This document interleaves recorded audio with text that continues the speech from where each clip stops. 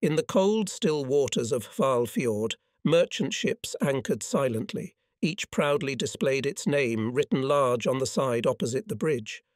The scene most resembled preparations for a strange regatta to be held at the foot of the snow-covered hills surrounding the fjord. A tense expectation hung in the air. Suddenly, the peaceful calm of a June day was split by the flash of a searchlight. One of the American ships was transmitting an urgent message. The signal from the Christopher Newport was received aboard the American battleship Washington.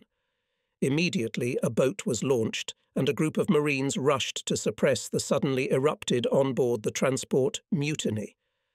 But it quickly became clear that the crew had simply reached a shipment of whiskey addressed to Admiral Stanley, the American ambassador to Moscow.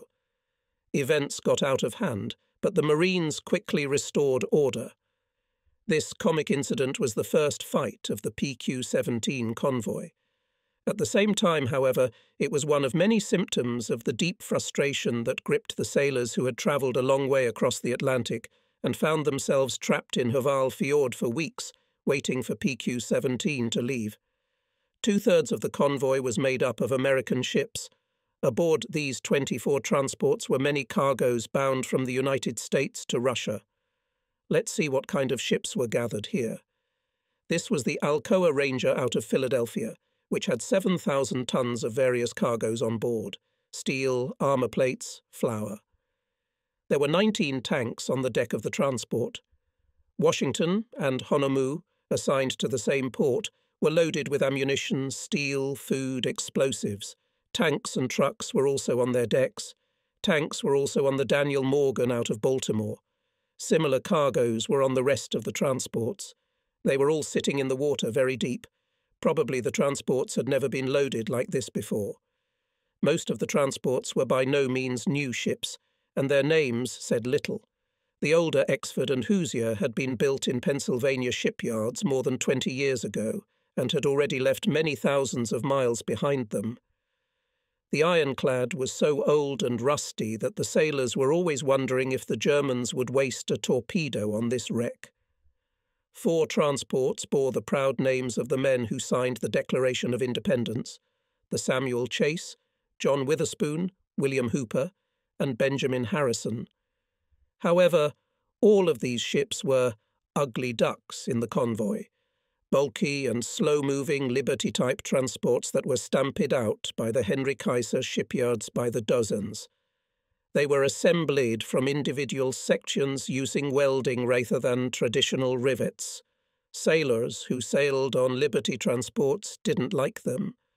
The rigid construction constantly threatened to break in heavy waves, even though these were the ships that played a crucial role during the Battle of the Atlantic. But not all American ships had American crews.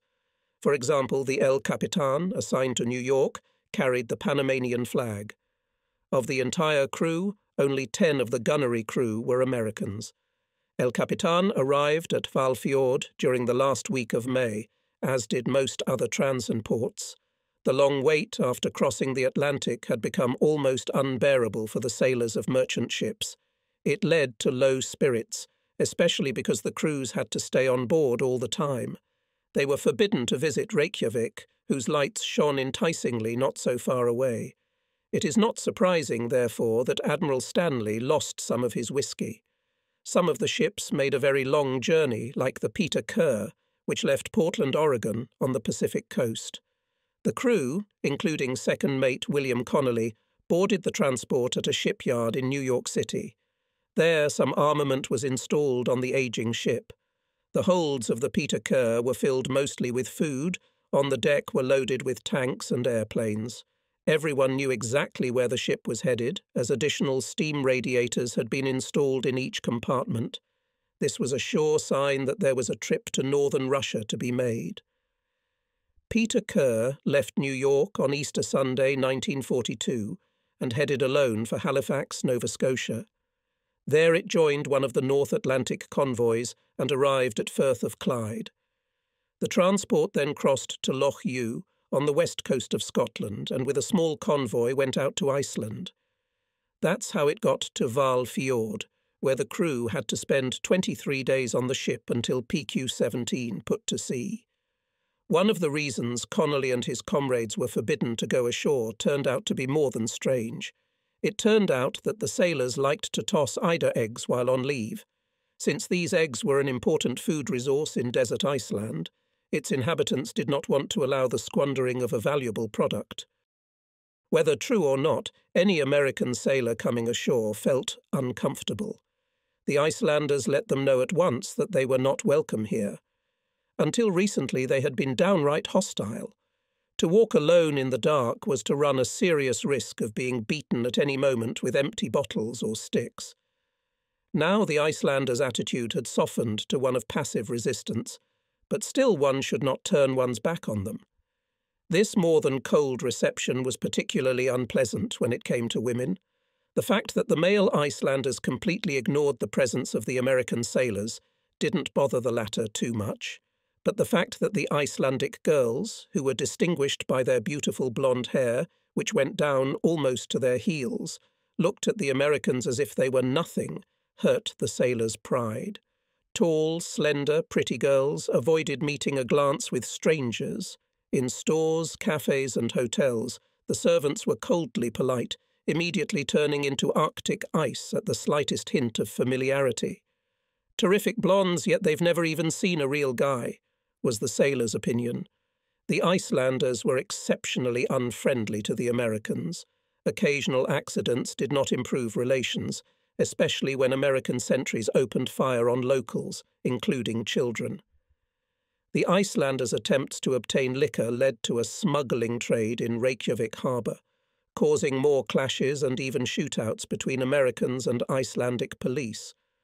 A bottle of rum was the only pass to Iceland, although local prostitutes drove up to the harbour in cabs, luring the woman-hungry sailors. The Icelanders showed not the slightest gratitude for the prosperity the occupiers had brought to their island.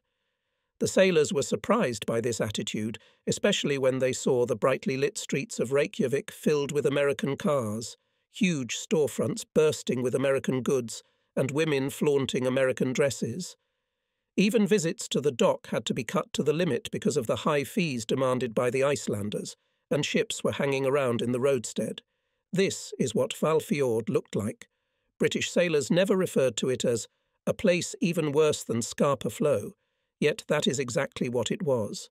Hvalfjord was an isolated anchorage, over which storms often blew over and pulled ships off their anchors. It was terribly cold in the winter, and in the summer it was just plain cold. There was nothing to do ashore. There was only one shack, called a bar, where strong Canadian beer was served and fights broke out almost every night. The American sailors from the PQ-17 convoy ships had little to lose by not being ashore, although it didn't seem that way to them, trapped on their ships. It was especially bad in the mornings when the sun painted the snow-capped mountaintops a delicate pink and the colourful Icelandic fishing boats put out to sea. They seemed completely unconcerned about the war with Hitler. In addition to the American, the convoy consisted of 8 British merchant ships, 1 Dutch and 2 Russian tankers. They arrived at Hvalfjord later than the Americans, so their wait was not as long and languid. Typical of them was the Earlston, a dry cargo ship built only a year before. Its cargo consisted of field guns, trucks, hurricane fighters, and hundreds of tons of ammunition. On deck, barrels held aviation gasoline and toluene. There, too, just in front of the bridge, was firmly nailed to a steamboat destined for the British naval mission in Arkhangelsk. The British vessels were as heavily laden as the American ones. One of them, the Empire Tide, was armed with a fighter catapult. This hurricane could only take off once, after which the pilot had to either land his plane on the water next to the ship or parachute in, hoping to be pulled out of the icy sea in time. The Empire Tide differed from other transports in profile. In addition to the catapult, anti-aircraft guns and balloon, this ship was equipped with radar, which was a great advantage. Despite attempts to maintain secrecy, everyone knew exactly where the ship was headed, even as it loaded at Newport. Many of the crates were clearly labelled to Admiral Dolinin, Arkhangelsk. Such was the secrecy. In addition to the Empire Tide, radar had a new British ship, Ocean Freedom, built in South Portland, Massachusetts. Like all Liberty-type transports, this was half-welded. Freedom made its first crossing of the Atlantic with a cargo of steel plates, and in England it loaded tanks, Bren armoured personnel carriers, and other equipment for the Russians. The ship then led a small convoy from Loch Ewe to Fal Fjord, and its captain, William Walker, became commodore of that convoy. During the crossing, the Freedom was in combat for the first time. At the time, airplanes were forbidden to approach convoy ships in fog, but one American pilot violated this prohibition. Freedom and Earlston quickly shot it down, mistaking it for a Fokker-Wulf. The crew of the plane was picked up, and Captain Walker was ordered to forget about the incident and henceforth do not allow his gunners to shoot at anything. The Earlston's armament was typical of merchant ships. She had twin Browning machine guns on the Monkey Island, the platform above the bridge, 2 Oerlikons on the bridge wings, 2 on the aft end of the boat deck, and 2 more just forward of the gunwale. A rocket launcher on the davit deck could also be used against aircraft.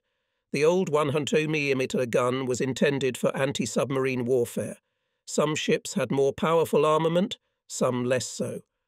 All had artillery crews of up to 12 men. Sometimes British gunners were stationed on American ships, as on the Olopan, but more often the Americans used their own gunners. The Dutch transport Paulus Potter carried British gunners. On part of the transport's armament was installed in a terrible hurry. Exford had to be delayed at Loch Ewe, so that 2 Marine and 2 Royal Navy gunners could arrive in time. They had to service the machine guns, which were still stored in crates for the time being. Things were no better on the mutinous Christopher Newport.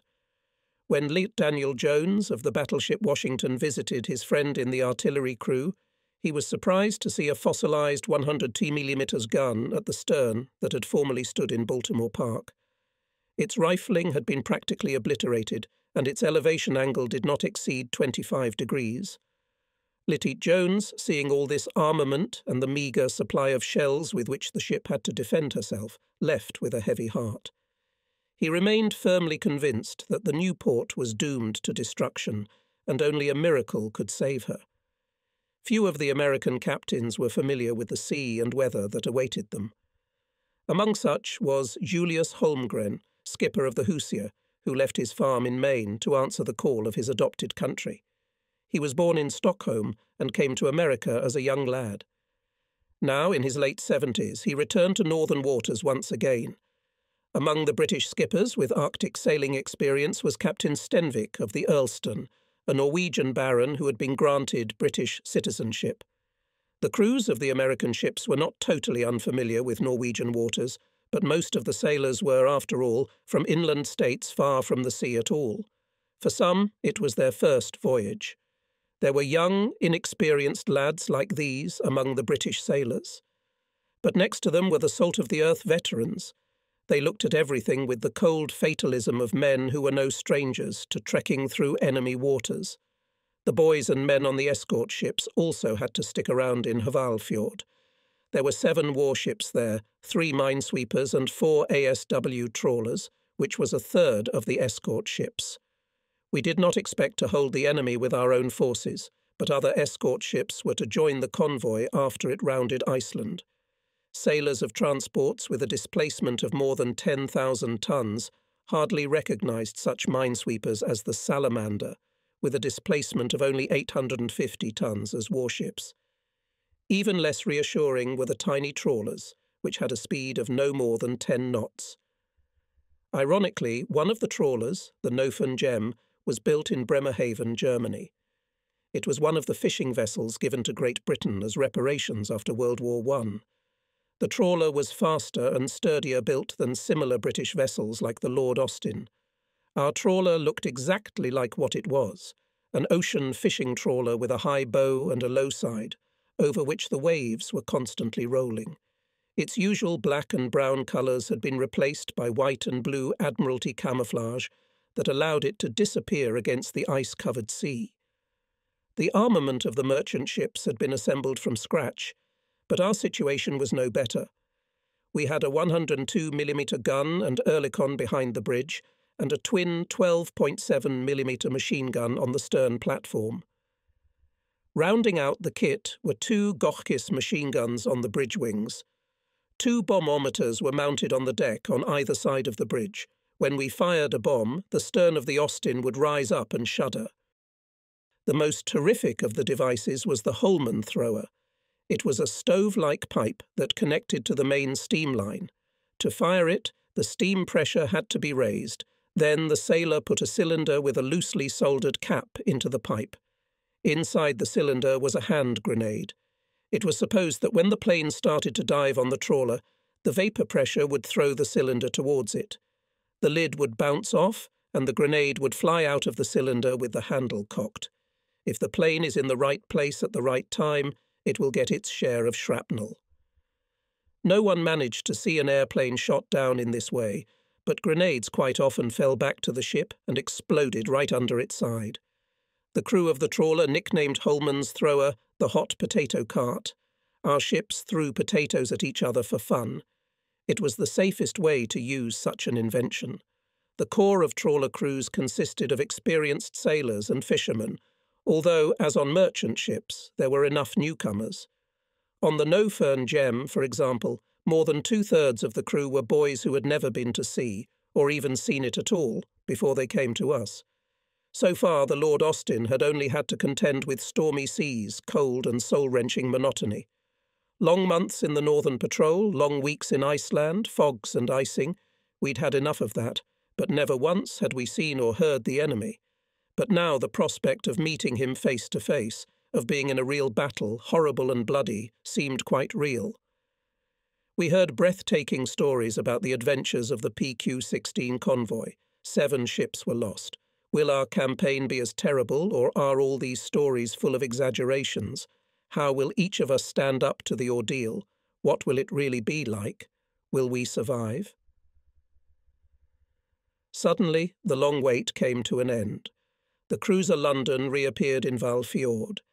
She had come here before and had been the scene of a captain's meeting. Its huge hull literally overwhelmed the transports, and trawlers against the background of the cruiser in general seemed like children's toys. On the London was raised the flag of Rear Admiral L.C.G. Hamilton, who commanded the Anglo-American cruiser squadron. She was to escort us to Medveji Island. During the long period of waiting, the London had been drifting back and forth between Sadis Fjord, Hvalfjord, and Akureyri like a huge babysitter. Now it had returned once more, and a final meeting was to be held in a hut on the shore. Earlier, the artillery crews and some of the officers had received a description of the stratagems used by the Germans in the Arctic. Submarines pursuing the convoy could take cover under the ice to avoid detection by ASDIC and attack by depth bombs. They could lurk near an iceberg, in which case the white and blue camouflage made it very difficult to detect the boat. The skippers of the merchant ships and officers were now to be given a description of the route and actions of the convoy. It was with great surprise that we saw at the meeting a Russian woman officer from the tanker Azerbaijan who was travelling with us. The commanders of the escort ships returned from the meeting in good spirits. One of them said to the crew of his dinghy, which brought him ashore, "We intend to crush their boats, and we will spread the captured bastards on deck and drown them alive." "Silly old runt, I'd rather skin him alive," muttered one of the sailors. But the general mood was upbeat. One of the main speakers at the meeting was Captain Second Rank J.E. Broom, who on the destroyer Keppel was to lead the direct escort of the convoy. He, too, spoke extremely optimistic. In his opinion, the Germans are not too willing to attack convoys with such a strong escort, a total of 21 ships. His destroyer spent some time at sea, practicing actions in case of the appearance of enemy surface ships. He was quite confident that smoke screens and torpedoes would deter the Germans. Captain Second Rank Broom was an experienced officer who had escorted many convoys. He was 40 years old and a true sea wolf. On board ship, he, according to his crew, resembled an old toothless dog, dapper without a cap, and wore a tight sweater. On shore, however, he put in his dentures and dashingly clapped on his cap in the style of Admiral Beatty. Everyone respected him for his determination and the way he ran his ship. He enjoyed unprecedented affection from the sailors of the Keppel. The commodore of the convoy on the British ship River Afton, Commodore John Dowding, was a similarly experienced sailor. He was in his late 50s and had spent his entire life at sea. During the First World War, Dowding served on cruisers and destroyers, and then, almost 20 years, sailed on the ships of the company Orient Line. He was completely confident and tried to instill this in all the sailors and skippers of the convoy. They were impressed by Dowding's words when he addressed them as "your commodore for this campaign." The confidence of success felt by these two commanders lifted the sailors' spirits. The same tactics were to be used as during the PQ-16 escort. Merchant ships, together with minesweepers and trawlers, will go along the west coast of Iceland and turn to the northeast, then meet with the escort ships, which will lead from Seyðisfjord Keppel. The convoy will then have a long passage past Medveji Island into the Barents Sea. The cruising squadron, which consisted of the London and Norfolk, as well as the American cruisers Wichita and Tuscaloosa and 3 destroyers, would guard the convoy from surface ship attacks until Bear Island. They could handle any threat unless the Tirpitz showed up. But in any case, the cruisers will not go further than Medveji Island or the meridian of Cape Nordkapp. From that moment, the safety of the convoy should provide escort ships together with British and Russian submarines operating in the area. On the first leg of the route, even farther behind, was to be a powerful formation that would cruise between Scapa Flow and Spitsbergen. It was commanded by Admiral Tovey, Commander-in-Chief of the Metropolitan Fleet, who held the flag on the battleship Duke of York. The formation consisted of the U.S. battleship Washington, the aircraft carrier Victorious, 2 cruisers and 14 destroyers. They were to patrol west of Medveji Island and cover the convoy from attacks in the area. The entire operation was under the direction of Admiral Tovey. So, in the afternoon of June 27th, convoy PQ-17 moved on its historic voyage. The sun shone in the gloomy Icelandic sky. Craggy mountains surrounded Hvalfjord, and it all looked very much like a tourist prospectus. Our little ships circled the bay, waiting their turn. We had to wait until the last of the clumsy merchants had left the fjord. One by one, the heavily laden transports slowly sailed past us and lined up in a long column in the open sea. This process took several hours. 33 transports, 2 Russian tankers, 2 auxiliary tankers of the British fleet, Grey Ranger and Aldersdale. They were fitted with false pipes to make the tankers resemble ordinary transports. One by one, the escort ships finally left the fjord to take their places in the order. Lord Austin was to be on the right rear of the convoy, and we were the last to put to sea. As we looked back to see the other vessels left anchored in this dismal fjord, some involuntarily muttered, "Thank God we're stuck out there with those poor bastards." But weren't the sailors of PQ-16 saying the same thing?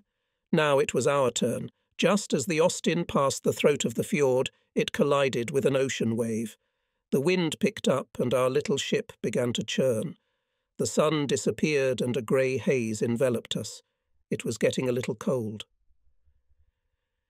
In the meantime, the London had arrived at Seyðisfjord, where the rest of the escort ships were preparing to leave. Foremost among them were the 2 air defence ships Palomares and Pozarica. They were not real warships, but converted merchant ships, former banana carriers, which in peacetime were designed to carry cargo and a small number of passengers. They were now fitted with thousands of tons of armour and many guns, twin 102 mm guns and 4-barrel pom-poms. Later, the ships also carried light anti-aircraft guns. Pozarica was so loaded that some of the shells had to be stored on deck. On deck. Yes, the journey was not a dull one. There were arguments in the Pozarica's quarters. For the last year, the ship had been escorting convoys on the western approaches, and where would she go now? To Malta or to Russia? And which was the lesser of 2 evils? The passage to Malta was not so long. There you could meet fierce enemy opposition, especially from the air, but you could count on the help of your aircraft carriers. After leaving Gibraltar, the convoy was almost constantly under attack, but if you have to swim, the water is relatively warm and the shore is relatively close. On the Russian route, everything was the opposite. A long voyage in deserted waters, no aircraft carriers or air cover, and very little chance of rescue if you hit icy water. Not a very cheery outlook. The escort consisted of 4 corvettes, 2 of which had just been built and were making their maiden voyage. In addition to these, there were 6 destroyers, commanded by Captain Second-Rank Broom, who was on the Keppel. Among them was the veteran Fury, which had already made 2 voyages to Russia, but all these ships were small and old, either destroyers from the First World War or escort destroyers of the Hunt type. The only exception was the new offer destroyer squadron. The Keppel itself was leaking like a sieve, its steam lines mottled with patches. But even among these ships stood out an old American 4 to be built during the last war. It was the EDUC Leamington, formerly the USS Twiggs.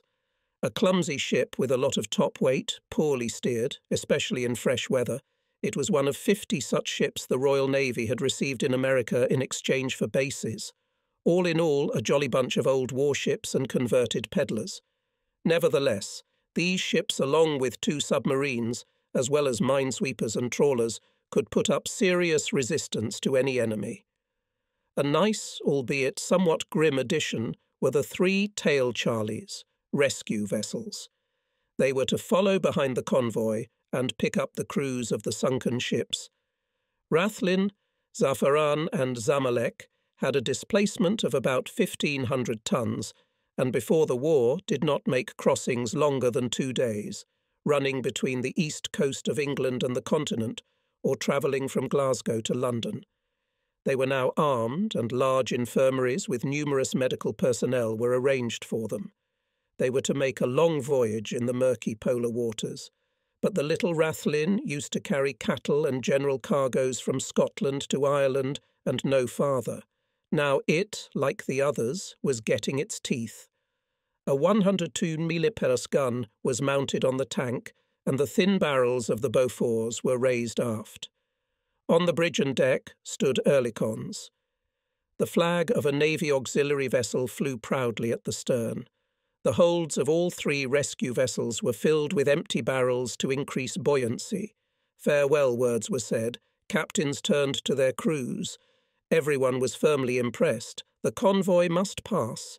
The duty of the escort ships is to protect the transports entrusted to them to the end.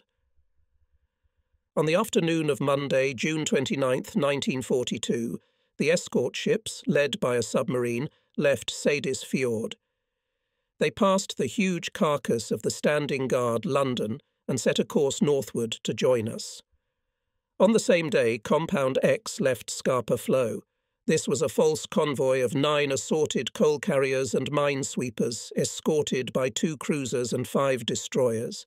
It was to divert the enemy's attention from PQ-17. That was the final chord of the Admiralty plan. The observer on the bridge is purring softly to himself. His round red face is barely visible under the hood of his Zuidvestka, several scarves and a knit cap. The jagged line of the Icelandic coastline looms vaguely to starboard. The convoy is heading north, fighting a large wave, a seal-like submarine swaying a long distance astern of us. "Keep a better eye on your child," flashed a searchlight at the commander of the minesweepers as he passed us. "The submarine is specially entrusted to the care of the Lord Austin. We must keep a vigilant eye on her, especially when the weather deteriorates. If we get caught in a fog, which is more than likely on this leg of the journey, the ships could easily become separated from each other. And while a huge merchant ship is not too difficult to spot, a submarine is very difficult to see. Besides, the order to maintain strict radio silence has gone into effect. The submarine that has surfaced looks very small and helpless compared to the rest of the convoy, but it has a poisonous sting, and she will not hesitate to put it in motion if the German ships appear. All the first day at sea, the convoy went at a speed of 7 knots, so as not to lag behind the slowest ships. Immediately after leaving Val Fjord, we met a strong wave, grey clouds and terrible cold. It was especially hard on our baby. The merchant ships were rocking and nose-diving, and the sailors were curiously watching the two big Russian tankers, Azerbaijan and Donbass, marvelling at the number of women they had on board. Quite quickly we suffered our first losses. Almost immediately after leaving the harbour, the American vessel Richard Bland ran aground, crossing the Atlantic just for that. The rest of the ships moved northward with extreme caution, as there was a passage only 4 miles wide between the shore and the Allied minefield. The escort ships could not decide what was more dangerous, to fly out on the coastal rocks or to blow up on a mine. All the second day of the campaign, the convoy crawled along the coast, constantly caught in bands of rain and snow. Watching the dreary shores, we wondered how many fascist agents were now frantically tuning their transmitters to report the convoy's departure. There were rumours that enemy agents were scattered literally all along the coast to gather information about Russian convoys. The fumes of transports and trawlers, going on coal, rose into the sky-high black columns. This gave rise to new fears. After all, enemy reconnaissance planes will be very easy to detect us. According to calculations, this was to happen on the 4th day. No firm gem was on the right shell of the convoy. Our main caliber consisted of an old 102mm gun from the First World War. The gunners were diligently cleaning and oiling it, blowing the tiniest specks of dust off the sight. On other ships, gunners were doing the same thing. On the 3rd day, a fog crept in, which lasted until evening. A thick, dark and cold fog arrived in company with heavy rain, making the night watch a nightmare and the work of the observers a torment. Later we would long for the fog, even pray for it to come, but now we thought otherwise. As the Ocean Freedom was creeping slowly along the shore, listening carefully for the sound of a siren, the silhouette of a vessel suddenly emerged from the mist just off the starboard bow. The transport swerved to avoid the collision, and the Ocean Freedom came literally right up to the Salamander's minesweeper, nearly stripping the paint from its sides. When the bridges of the ships were level, the minesweeper asked irritably, "Where the hell are you going?" Captain Walker replied just as nervously, "To Russia, I hope." We didn't realize that Compound X, the decoy convoy, was also caught in the fog. It completely sheltered the decoy from German spy planes. Therefore, all attempts by Compound X to divert German attention to itself were useless. In the fog, we got into a zone of floating ice, although the forefronts of transports were specially reinforced, but their skippers sometimes wondered whether the board would hold or not if a particularly large ice floe with a terrible rumble hit the hull of the ship. There was no possibility of dodging the ice floes, as the visibility was too poor and the distance between the ships too small. Therefore, when we were rounding the northern tip of Iceland, we lost the second transport. Exford hit an ice floe. It happened at 4:20 p.m. The stoker Lionel Smith had just changed his watch and was drinking coffee when he felt the whole ship shudder. Immediately afterward, the command, "Stop," was heard, followed by "Full reverse," and then "Stop" again. As no explanation was received from the bridge over the intercom, Smith was sent to find out what had happened. The fog was very thick, and the only thing that could be heard was the whistles of vessels moving farther away. Going to the tank, Smith saw the captain and mate bent over the bulwark. He, too, looked down and saw that the Exford had struck an ice floe protruding only 5 feet out of the water. However, it had rolled up the forepeak and pierced the side in the forepeak area.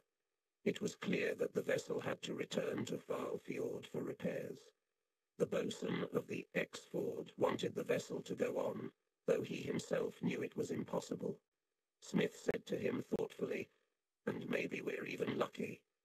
They had always called the Exford a lucky pile of junk, but how lucky they were the sailors found out later in Iceland, when the ship was undergoing repairs. The skipper of the Exford suddenly decided to break radio silence and reported to the reefer aftone. To the Commodore, "My foretop is damaged by ice. Your instructions." Of course, he received no reply from Dowding and repeated his request 8 times, terrifying the entire convoy. Only then did the X-Ford return to Hvalfjord. On June 30th, the fourth day of the voyage, we were already north of Iceland and reached the point where we were to meet the escort ships coming out of Seyðisfjord. They appeared at about noon, 6 destroyers, another submarine, 4 corvettes and 2 air defense ships, the Palomares and the Pozarica. In their camouflage they looked rather odd, resembling painted boards with no width at all. However, upon closer inspection, their numerous anti-aircraft guns commanded respect. This was a navy. Together with the minesweepers and trawlers, it was the most powerful escort any convoy had ever had. Newly arrived ships at the meeting with merchant ships through loudspeakers played marches. The crews of the transports shouted with joy, sailors waved scarves and hats, danced on deck. All at once they were confident, even perhaps cocky. So many ships, so many warships. Hitler will never be able to stop them. All at once everyone became twice as brave. Over the waves came the loud cries of the American crews. Now they saw with their own eyes that the British Navy knows how to do its job. The destroyers and corvettes quickly took their places on the flanks of the convoy. Trawlers were positioned ahead and behind both columns of warships. Palomares went to the right of the convoy, and Pozarica on the left. This allowed the air defense ships to take under their protection the entire formation, which was now 9 miles long and 5 miles wide. 3 rescue ships took up positions on the traverses and behind the convoy. We on the Lord Austin lost our little one, which, with another submarine, had taken shelter in the centre of the formation. We moved forward to take up a position on the right cramble of the convoy. We continued stubbornly forward, now and then getting into creeping streaks of fog. By chance we lost sight of the convoy for several hours, and only regained contact with it when the fog temporarily thinned. For the time being, all our duties in guarding the convoy consisted in keeping constant watch at the guns. But it was more than cold to be on the open gun platform.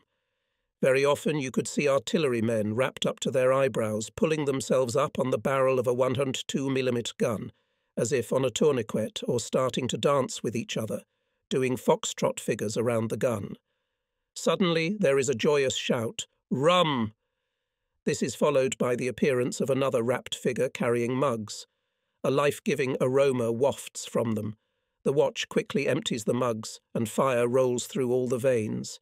Never has rum seemed so pleasant. The trawler's main duty was to conduct hydroacoustic searches for German submarines. ASDIC is a bit like underwater radar. All day and all night it sends pulses into the water. Ding, ding. A few seconds later, the signal echoes from the seafloor. An experienced operator will immediately determine whether the bottom is sandy or rocky. When the beam hits some underwater object, the interval between calls indicates the distance to this object. The bearing can also be determined. The operator can easily distinguish a school of fish from a submarine. 4. Long hours operator ASDIC sits in a chair in the deck house, listening carefully to the calls. They say the operators often go crazy. If a submarine is detected, we should start dropping depth charges until a destroyer comes to the rescue. A slow-moving trawler, in the meantime, is exposed to 2 dangers. Until she's up to full speed, the depth charges can explode right under her stern, and if the commander is too keen on chasing the boat, he may not be able to catch up with the convoy. Another task of the trawlers was to drive up the trailing transports and warn them not to smoke too much. The skippers usually responded to such requests quite colourfully, but the most common response was, "If we start burning more coal to gain speed, we'll get too much smoke. So what the hell do you want us to do? Do you want us to flap our wings and fly?" Usually too much smoke meant that the stokers were working carelessly or were lazy in general. They threw too much coal into the furnace instead of feeding the right amount at the right time, then sat back and watched the wheels spin. Lord Austin was also reprimanded for this by the commanding officer. Our chimney was suddenly full of smoke, spreading in a braided mane over the stern, as sometimes happens to trawlers.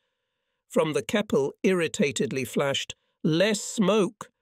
A reprimand was then passed from the bridge to the engine room.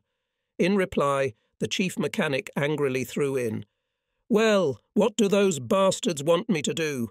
For me to scrub their filthy coal?" For the signalman, the peace that reigned in these waters was occasionally interrupted by flashes of Oldys's signal lamps, by which the escort ships exchanged messages. The destroyers constantly guarded the moment of the submarine's appearance, but all this was a familiar, though tedious, routine. The constant shortage of escort ships meant that they had to escort one convoy or another, either to North Russia or Malta. The crews did their jobs with a sullen fatalism, losing comrades to enemy submarine and airplane strikes. A typical signal for a bridge watch was, "Course so-and-so, speed so-and-so. Take up a position 2,000 yards off the left Crambo at so-and-so. I am following a zigzag of 20 degrees to either side of the general course. On the opposite flank of the convoy, 2 ships disappeared about 2 hours ago. Someone dropped a series of depth charges. Otherwise, no incidents. Damn cold, but that's the usual." The marching routine continued. Let's see what it looked like on the escort destroyer Wilton. The ship's commander practically lived on the bridge, as he could not rely entirely on his young, inexperienced officers.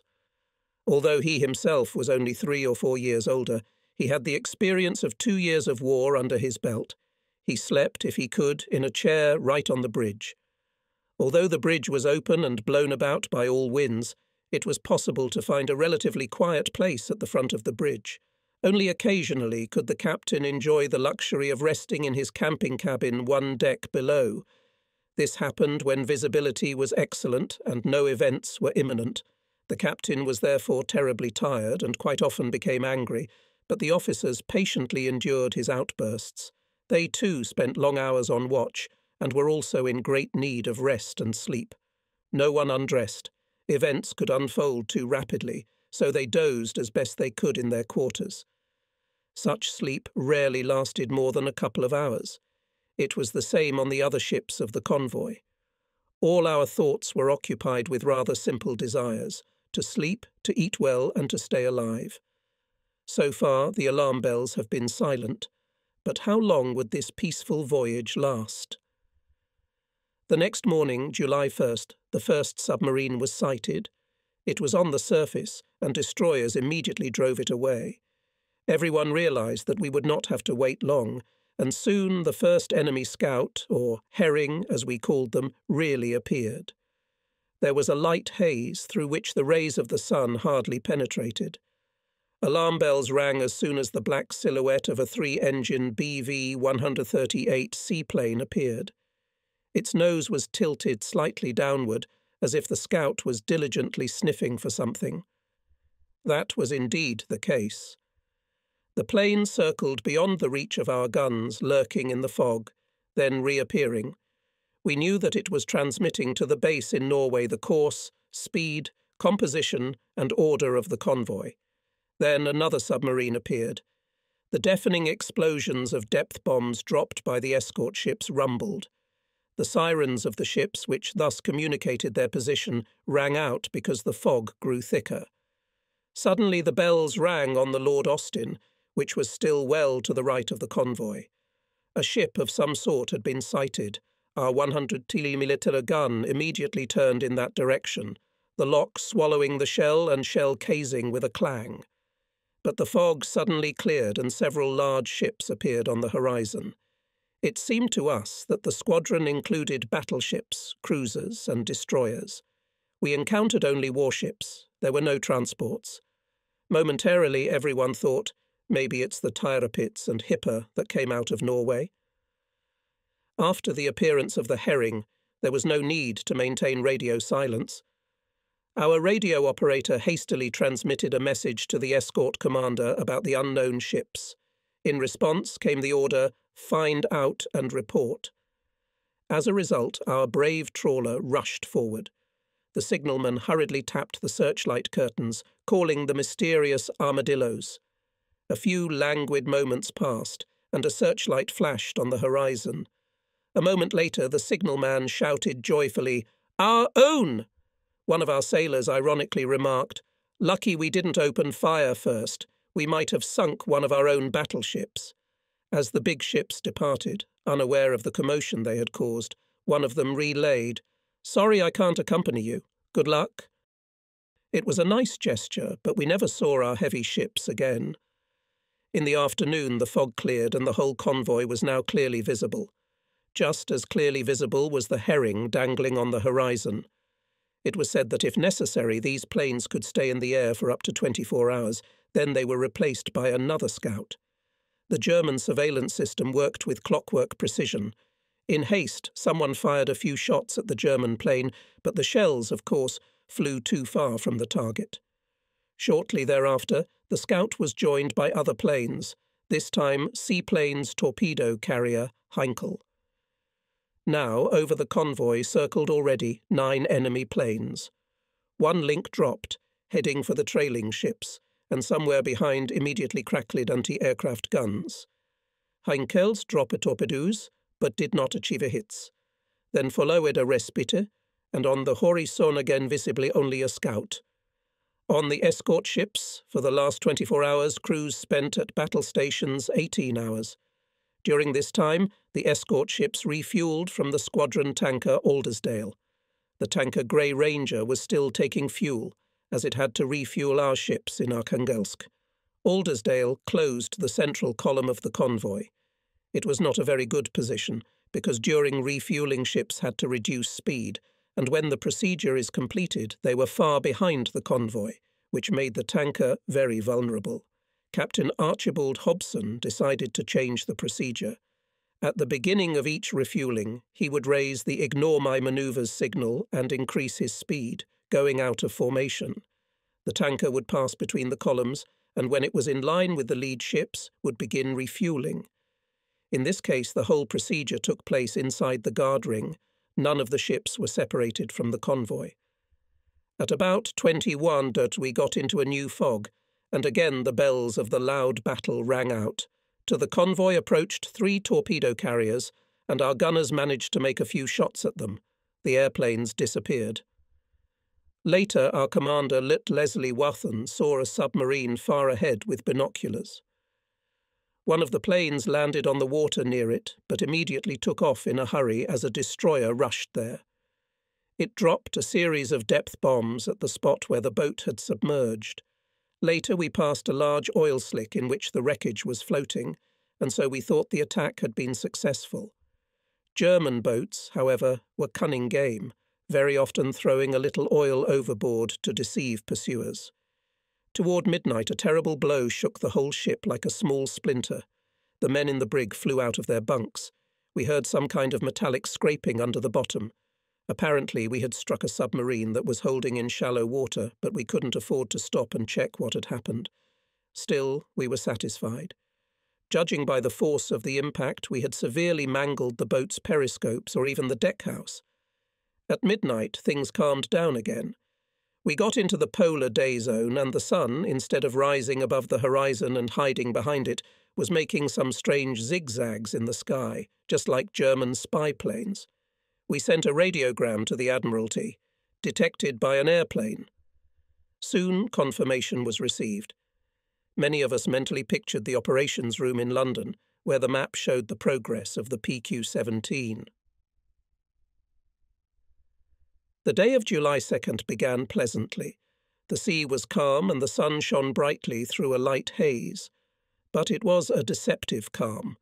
The submarines had been cruising alongside for 24 hours, and there was often the thud of depth bombs dropped by the escort ships to drive the enemy away. The destroyer feared from extremirangiert a submarine that appeared on the surface. It missed, and the boat hastily submerged. Herring watched all this closely, lazily hanging back and forth over the very horizon. Toward noon, the scout was joined by 5 more of the same airplanes. They circled around the convoy like giant dragonflies. We were well aware that they were reporting our every move, but there was nothing we could do. At least one aircraft carrier, even the smallest one. In the afternoon, the 6 BV-138 scouts were joined by 10 Ni-115 seaplanes, each carrying 2 torpedoes. They were not going to stall for too long, and at 16:30 the attack began. Heinkels were met by a barrage of fire from all ships that could see them. The German pilots showed little resolve and quickly raced back, most of them never dropping torpedoes. A small group of planes did try to harpoon the Pozariku, which was holding on the left shell of the convoy, but the pilots immediately abandoned their scheme as soon as the air defense ship opened fire. However, it was the USS Fury that drew first blood. The Heinkel shot down by it slammed into the water to the left ahead of the convoy. The entire German crew moved into a rubber dinghy, another Heinkel flew up and landed in cold blood on the water beside them, picking up their comrades. One of our ships chassied the seaplane, but it still managed to take off and get away. Yes, the German pilot showed remarkable courage. In the afternoon we enjoyed an unprecedented sight. Over us flew his plane. It was a Val Ross from the cruiser London. He rushed to send a searchlight Keppel order to turn north and thereby increase the distance between the convoy and the enemy airfields. The sailors waved hello to the Val Rose. While he was still with us, 3 enemy planes arrived. They circled for a while near us and then quite unexpectedly rushed to the transports. They were driven back by a dense barrage, and Val Ross found itself dangerously close to our own bursts. A circular signal was received from the Keppel, addressed to all the escort ships, thanking them for their determined and skillful action. "Keep up the good work, boys." At this time the cruising party was 20 miles away, still waiting for German ships to appear. In the evening the constant worrying began as the herrings circled in the gaily bright skies. It was a soul-wrenching and far from pleasant sight. Even if one closed one's eyes to take a nap, the German planes still appeared before one's mind's eye. One of the destroyers summoned an airplane flaring off a searchlight with a message in German. "Could you spin in the other direction? We're getting dizzy." To this the German pilot replied, "Anything for the British," and began spinning in the opposite direction. After that, an idle chatter began between the escort ships and the plane, during which the Germans colourfully described the sad fate that awaited our convoy. At midnight we began to pass by the gigantic icebergs. Huge ice mountains frequent the area in summer. Glittering in the sunlight, they seemed like enchanted castles, but for all their beauty they remained deadly dangerous. At about 3 p.m, the Grey Ranger collided with a small iceberg and suffered a hole in its bow. The tanker reduced speed, and Senior Mechanic David Hood, along with Captain Gosten, went to the forepeak to inspect the damage. The position appeared to be bayed. The breach was too large, and it was not possible to put a temporary patch over it. There was a danger that the forward tank bulkhead would not hold. But even in this position, the captain did not dare to remain alone behind the convoy. Despite the risk, the tanker increased speed to join the convoy, but a radiogram was sent to the escort commander. In response, an order was received to turn back. At 1800 hours, the Grey Ranger came alongside the tanker Aldersdale, after which it turned back to North Shields for repairs. The enemy did not touch it. Aldersdale, which had to part with the convoy at the meridian of Cape Nordkap, was now forced to proceed to Arkhangelsk. The convoy had already lost 3 ships, none of which had been damaged by enemy action. And what will happen when the Germans do strike? The sailors were getting more and more nervous. The weather in the area of floating icebergs became much colder. We took one of the small icebergs from afar for an icy airplane. The Pozarica passed close to the ice floe, looking like a half-sunken ship. Suddenly, a curious walrus, a real walrus, not a submarine at all, surfaced near the Lord Austin. A large black head with 2 long tusks suddenly emerged from the wave, looked intently at the passing ship, and then just as suddenly disappeared. In the afternoon, escort ships again had to chase the submarines, then appeared 5 Heinkel, and dropped torpedoes from a great distance but did not hit. The destroyer Offa drove back another plane that tried to go on the attack. These sporadic raids were very unnerving. When on the horizon flashed the masts of cruisers' cover, their appearance cheered people a little. Everyone was sure that the cruisers, as well as being hundreds of miles behind the line fleet, waiting for the appearance of the Tirpitz, for which we were the bait. None of us had any idea that a radiogram had arrived from the Admiralty announcing that the Tirpitz and Hipper had left their usual anchorage at Trondheim.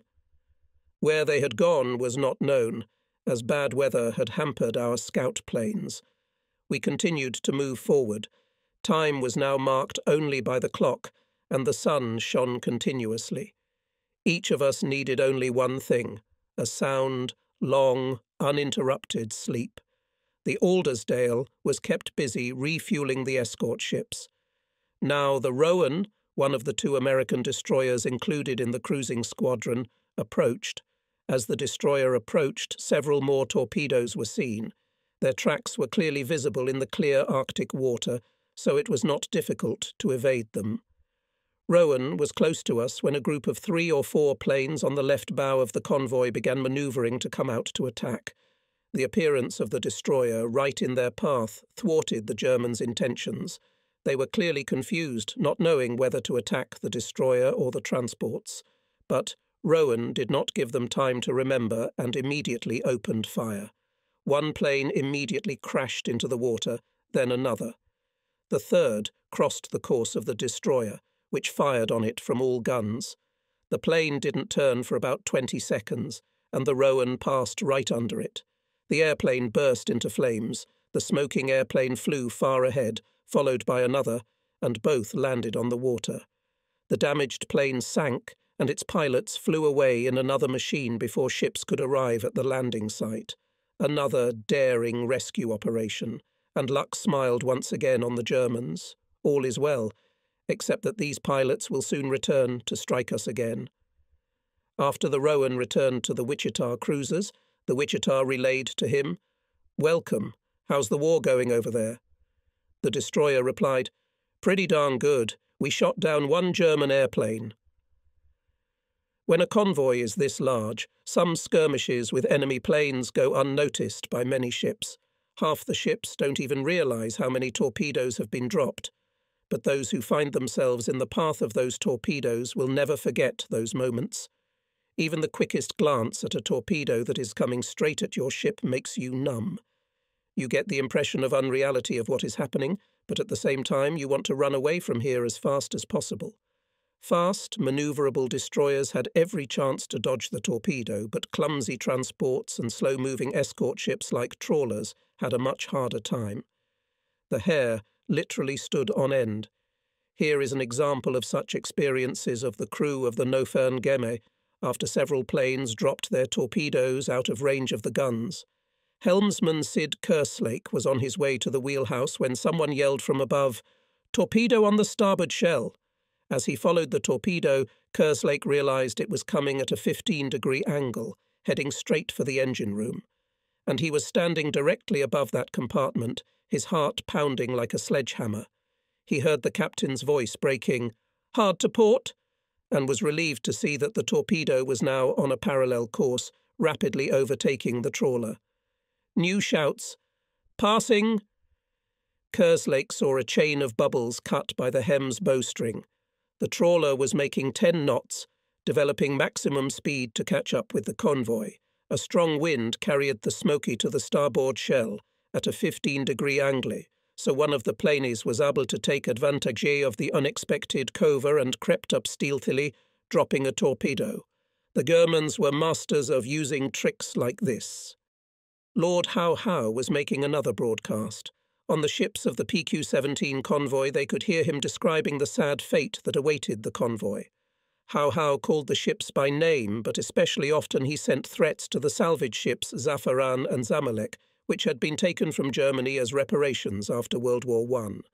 They were now owned by the Egyptian government. They were now owned by the Egyptian company Egyptian Mail Line, and bore exotic names. They looked rather ugly, but they could be easily distinguished by the numerous life rafts on the decks, as well as a large black spot in the middle part of the hull. The fact is that the dinghy deck cargo was regularly and liberally oiled, so that there would be no problems when launching. On this voyage, an official Admiralty observer of the rank of Captain Second Rank was on board the Zamalek to find out why so many warships were being lost on Russian routes. He was immediately under fire because during one of the first raids, the Zamalek was the first ship to be machine-gunned. One of the herrings that were following the convoy suddenly pounced on him.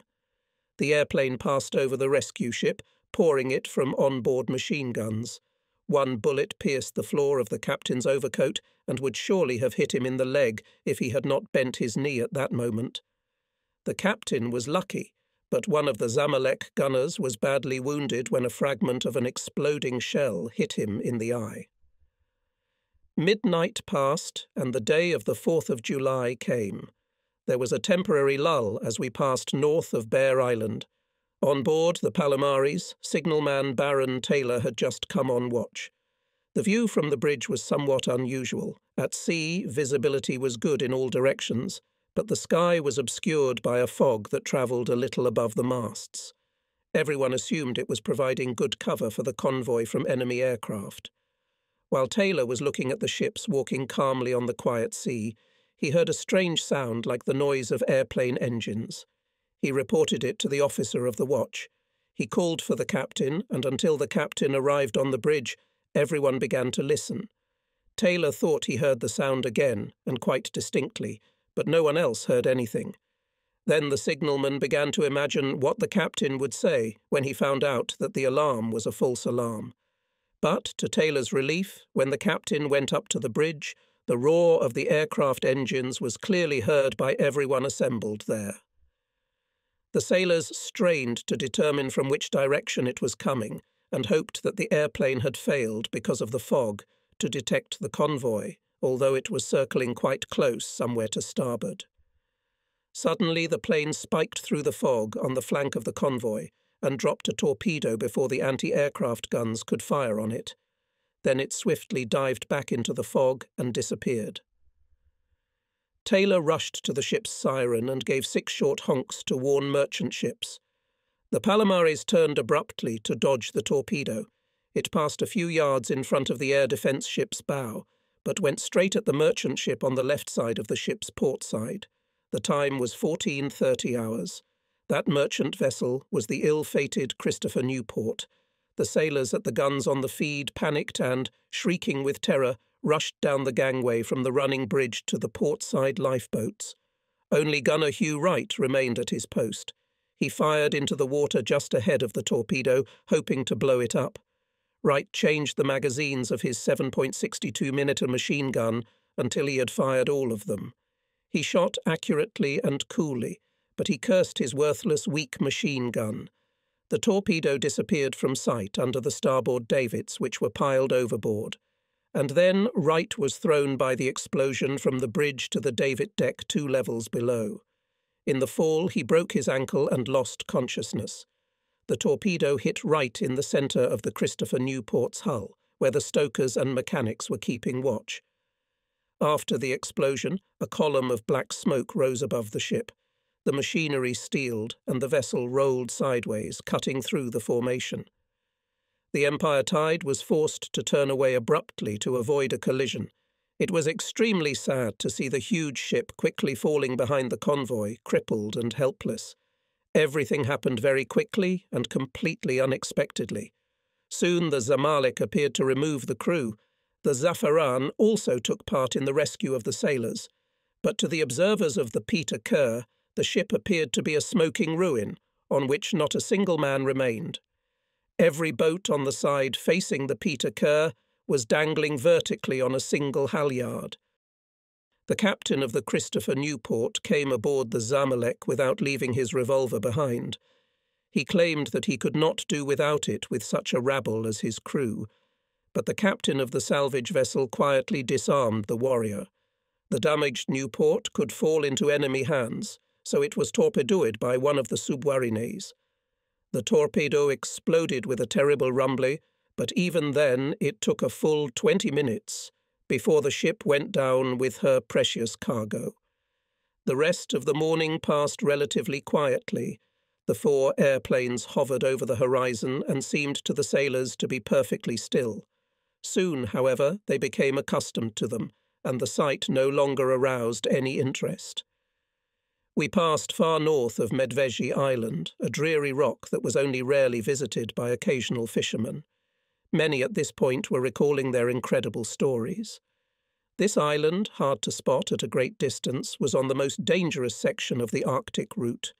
From here was the closest to the German airfields in Norway. We waited tensely for further developments. In the battle area, all people's thoughts were centred on personal safety, which largely depended on what a man was wearing. Would he continue to bundle up in thick, warm clothing, or would he strip down, risking turning into ice? Heavy clothing would instantly drag a man to the bottom, but a long watch in light clothing on an open gun platform would kill just as surely. So many compromised by taking off the shoe covers and putting on thick stockings and shoes. If the ship sank, or a man was thrown into the water by an explosion, he had a good chance of getting rid of his wool overcoat, scarves and raincoat, and everything else. After that, he could try to get to the rescue net, but it is impossible to drop the shoe covers. They drag a man down into the icy abyss like a cannonball strapped to his feet.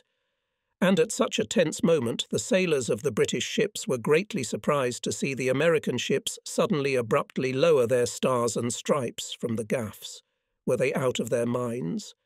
The answer came just a couple minutes later, when the flags were again flying up the masts. They were the new stars and stripes, 10 times the size of the old ones, tattered and salted by the Atlantic winds. Of course they were. After all, today is the 4th of July, Independence Day, a fine, defiant gesture in the face of the enemy. Loud music came from the American ships and sailors began to dance on the decks, and this was no attempt to keep warm. In the cruiser squadron, the same thing was happening. The Tuscaloosa and Wichita also lowered their regular marching flags and raised huge ceremonial flags. An exchange of signals followed. Admiral Hamilton relayed to the American cruisers and destroyers in his formation, "On the day of your great holiday it would be inhumane to keep you at battle stations, but even freedom of navigation can be interpreted in 2 ways. We are honoured to have you by our side, and I wish you all good hunting." The Wichita cruiser responded, "We are honoured to be with you as you stand up for the ideals that the 4th of July symbolises for us. We are especially blessed to be part of your squadron. The celebration of this anniversary is always accompanied by great fireworks. I trust that you will not disappoint us." The British cruiser Norfolk joined in the congratulations, relaying to the Wichita, "We wish you all the best. The United States is the only country with a known birthday." To this, Wichita replied, "Thank you. We think you should be celebrating Mother's Day." And soon the celebrations began, or at least the fireworks. The morning of that wonderful day, the 4th of July, was cold but clear. The sun shone in a clear blue sky, and the bright blue sea was as calm as a mill dam. The cruiser formation had moved closer and was now visible a few miles ahead, on the right, of course. 4 cruisers, 3 destroyers, and a Valross seaplane circling lazily overhead. Our little trawler was closest to the cruisers. They were located to the right of the convoy, that is, to the south, from where we should expect the appearance of enemy aircraft. All the sailors of the compound were carefully watching the sky. On the mirror-like surface of the sea were reflected, going in perfect order, convoy ships. The transports followed 9 columns of 4 or 5 ships each. Air defence ships were positioned between the columns, and other guard ships lined up around them. 2 tiny specks, submarines, could be seen behind the stern of the transports. But a couple of herrings stubbornly dangled on the horizon, and now Ju-88 bombers began to join them. They came one by one or in pairs and circled like vultures, waiting for the right moment. But so far they were not approaching the convoy. Valross hastily landed and was hoisted aboard the cruiser. 2 adjusters from the American cruisers who were conducting anti-submarine patrols also returned after a brief skirmish with the German scouts. They were not at all suited for combat with the much more powerful German planes, and in the afternoon the Ju-88s began sporadic attacks. They continuously dropped bombs, and although they did not achieve a single hit, still kept the anti-aircraft gunners in constant tension. The muffled boom of multi-barreled pom-poms was interspersed with the sharp crackle of Oerlikons and Beauforts as the attacked transports fired everything they could fire. The fog had descended a little, and airplanes were often heard but not seen. More German planes soon arrived, several Heinkels and a couple of Focke-Wulfs, but as yet the enemy had not attempted a massive attack. Toward nightfall, things seemed to calm down. The American destroyer Wainwright separated from the cruiser squadron to refuel from the Aldersdale. At about 17 hours, as it cut through the convoy formation heading for the tanker, 6 Heinkels appeared on the left. Don Moon, commander of the Wainwright, headed toward the planes to fire on them. The destroyer's guns could fire at 12,000 yards, but when fire was opened, the shells lay undershot at about 500 yards. The Moon came even closer and fired several shots, but even now could not reach the planes. The German pilots appeared to be well aware of the range of the American guns, but Moon made it clear to them that he was on standby. All the while, the merchant ships and escort ships fired all their guns. They were joined by the London, which opened fire with her main caliber from extreme range. This raid involved 12 Heinkel. They described the circle and dropped torpedoes, but no success. Some time aircraft circled around the convoy and then tried to attack the ship's escort, but retreated, met with heavy fire. By the end of the day, the convoy repulsed several attacks by German aircraft, with some of the ships received minor damage, mostly from the actions of overexcited anti-aircraft gunners. A new respite followed. By 18 hours, Wainwright still managed to reach Aldersdale and begin refueling. At this time, the haze on the starboard side of the convoy descended even lower, so the ships that went in the left columns could see the bright sun and blue sky in the north, and the ships of the right columns only a cloudy grey shroud in the south. But over the water itself, below the shroud of fog, visibility was excellent, and the sea was as smooth as glass. Soon an Admiralty radiogram was received, which warned that an unknown number of planes had left the Norwegian airfields and would be over the convoy in an hour. We all knew perfectly well that this heralded a powerful attack. The Germans appeared almost exactly on schedule. The radar of the air defence ships detected the approaching planes and they alerted the convoy. The Lord Austin received a radiogram stating that 25 German planes had been spotted at a distance of 30 miles. Besides them, several other planes were circling overhead and were clearly about to take part in a massive attack as well. River Afton raised the JG signal, which meant, "Attend to guns, prepare to engage." Those escort ships that had more powerful anti-aircraft weapons closed formation to put up a tighter fire screen. Every gun was brought to full readiness, and the Germans could be met with a serious repulse.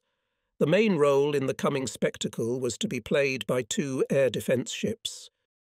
It happened at 6:22 p.m. Wainwright was continuing to refuel from a tanker when a report was received that 19 low-flying aircraft were heading toward the convoy. Captain First Rank Moon immediately ordered the refueling hoses to be given up and full throttle to get into position in the path of the approaching planes. At this time, the planes circling overhead attempted to divert the destroyer toward them.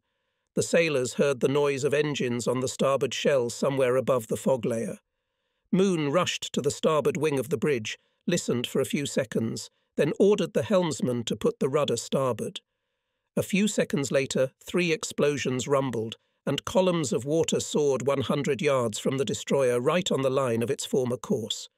The unseen bomber put his testicles very accurately.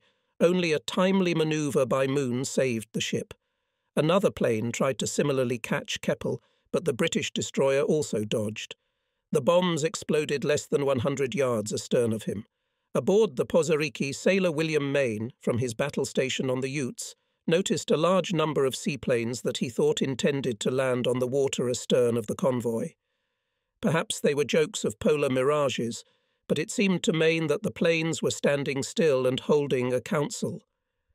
Then one plane took off, followed by the others. From the bridge of the destroyer, Offa, it seemed as if the planes had suddenly sprung up all over the southern horizon like a cloud of mosquitoes. Tension was building aboard the Pozariki as her radar picked up more planes and they were getting closer. 10 enemy planes approaching, the senior gunner reported, but almost immediately corrected himself. 20 planes. 30. On the bridge, Sub-Lieutenant Leslie Clemente, chief of the radar station, counted 42 planes approaching the convoy from the right side. The lead plane kept ahead on course. There may have been more planes, but at that moment the Germans began their attack, and Clemence stopped counting. He rushed down to be at the artillery radar screen. The markings mottled on the radar screen, and Clemens tried to brace his knees against the transmitter housing to keep his legs from shaking. He expected the ship to get a torpedo in the next second. Clemens was utterly convinced that at least one of those planes would hit the Pozarica. On the USS Leamington, sailor Oswald Tranter, on duty at the radar screen, had no time to report. 12 planes approaching, bearing. 20 planes approaching, bearing. Approaching 35 planes, bearing. On the screen, the individual marks merged into one big blur, and Tranter could no longer hear his own reports to the bridge as a real shambles began aboard the destroyer. Lord Austin was on the right edge of the convoy, and we, looking back, saw the whole course of the battle. A swarm of Ni-111s and Ju-88s armed with torpedoes began the attack. Then one of the observers suddenly shrieked, "Look, one of those bastards!" A small black dot was racing toward the convoy, gliding close to the mirror surface like a water viper. Everything was quiet for a moment, and then a barrage of fire rained down on the lead plane. The plane flew straight ahead, not even trying to maneuver, catching up with the convoy from behind. Here, next to the submarines trailing the formation, 2 bursts went up. And then all attention turned to the transports behind the line of warships. As the airplane sped under the nose of the Pozariki, the sailors saw the pilot make a hand gesture that meant, "Now you're all going up in the air." The firing was hot but completely indiscriminate. Pom-pom shells, Pozariki, hit not only in the brave seaplane but also in the sides of the transports. When Heinkel already began to leave, a line from the right pom-pom air defence ship hit it, and in the tail part of the fuselage appeared small flames. Aldersdale senior mechanic William Brown pointed his binoculars at the plane as it flew close to the tanker. I could see everything through the plexiglass of the cockpit. Tracer bullets were piercing the plane from all sides, and the cabin was a solid mass of fire. Inside it were 5 men, 4 of them lying dead or dying. The pilot was swaying from side to side, but still holding on. I saw him reach out his hand and touch something, and a moment later the torpedoes slammed into the water and the pilot collapsed. Fire quickly encompassed the plane as it passed in front of the Pozariki's nose. Then it touched the water, jumped up, dropped again, and buried its nose in the water. There was a splash, followed by a blinding flash, and a column of flame rose into the air, surrounded by puffs of smoke. And then the cockpit of the airplane, continuing to blaze hotly, slowly disappeared under the water. When the Pozarica passed by, there remained only an oil slick, in the centre of which flickered tongues of fire. It was a terrific example of suicidal bravery and skill. The attack was successful. The dropped torpedoes smashed into the water with a splash and raced toward the merchant ships. One of them hit the British transport Navarino. There was a terrible explosion. The ship literally jumped and shrouded in smoke. Almost immediately the convoy was attacked by several more planes. Like their commander, they flew so low that they seemed to touch the water. The little poisonous insects were getting bigger and bigger, but then suddenly they were hidden by a black wall of explosions. At that moment, the deafening rumble of gunfire was cut off by a monstrous explosion. To the sailors on the transports, it seemed that the Wainwright exploded. In reality, it was the destroyer opened fire from all 127 military guns. Next began firing anti-aircraft guns, and the destroyer turned into an active volcano. Already, with the first salvos, 2 airplanes were shot down. Everyone saw how they quickly sank, back in the air tails with large black swastikas. Bright yellow life rafts appeared next to the downed planes, each with at least one person on it. The acrid smoke of burned gunpowder enveloped the Wainwright, shell casings raining down in hail as the destroyer opened fire with 20mm Oerlikons. Its 127 Mint guns didn't stop firing even when the planes were less than 100 yards away. At first, the shells burst a short distance from the torpedo carriers, and then one of them rumbled under the Heinkel's left wing, nearly flipping it over. By some miracle, the pilot managed to level the plane and dropped two small, thick torpedoes, which fell into the water, bounced twice, and then dived and rushed to the convoy. By this time, the Wainwright was directly in the path of the German planes, and they split up. Some tried to go around the destroyer from the bow, some from the stern. At least 3 more planes were shot down in a barrage of fire. Several more went up in smoke. One of the planes skidded just a few feet from the Wainwright's foretop. Everyone could see the pilot grinning as the 20 shells tore into the belly of the Heinkel. The German planes had to descend under low clouds to attack, which was a definite advantage for us. The enemy was foresaid to be exposed to dense anti-aircraft fire, including 2 perfectly armoured air defence ships. The rumble was indescribable. It seemed that nothing could survive in this flood of explosives that flew into the air, but the other planes continued on their way. They spun and twirled like a flock of black crows scared off by gunfire, but still some of them stubbornly headed toward the target. Some of the pilots hesitated. They turned in different directions, trying to avoid the firewall. The planes darted along the columns of transport so close that the sailors could see the pilots sitting in the cockpits. Sometimes the spectacle was fantastic. Sailors on the bridges had to bend down to see the planes flying over the water. They flew so close you could hit them with a slingshot. The seas were filled with torpedoes, their frothy trails streaming toward the merchant ships like snakes. The ether immediately came alive. My God, she's coming right at us. Bellingham, look out, 2 coming at you. Of course, some of the torpedoes hit the target. 3 planes flew alongside the new Liberty-type transport William Hooper, which had settled deep into the water under a load of tanks and trucks lined up on deck. The transport fired several rounds from 120mm and 76mm guns, as well as those machine guns that could fire on the enemy. The left engine of one of the planes burst into flames. A direct hit from a 76mm shell tore off the right wing of another. However, a third plane cold-bloodedly came within 880 feet and dropped 2 torpedoes at point-blank range. William Hooper put left rudder and managed to dodge one of them, but the second hit the starboard side directly into the engine room. The explosion destroyed the machinery and disabled the steering gear. 3 men in the engine room were killed, a fire broke out, and the transport began to sink. 3 sailors and 4 men of the engine crew immediately jumped overboard, and the captain was forced to personally prevent the launching of life rafts until the ship finally stopped. The next torpedo passed less than 20 feet astern of the Aldersdale and hit the Russian tanker Azerbaijan. The hit the tank just forward of the engine room. The hole was very large. The tanker turned steeply to the right, and only with great difficulty managed to avoid collision with the Empire Tide. The Azerbaijan passed close astern of the Empire Tide. A fountain of oil was spurting out of the hole, and a huge tail of black smoke was trailing behind the tanker. Machine gunner on the bridge of the escort destroyer, Ledbury, had time to give only one short line on this torpedo carrier, but it hit the target.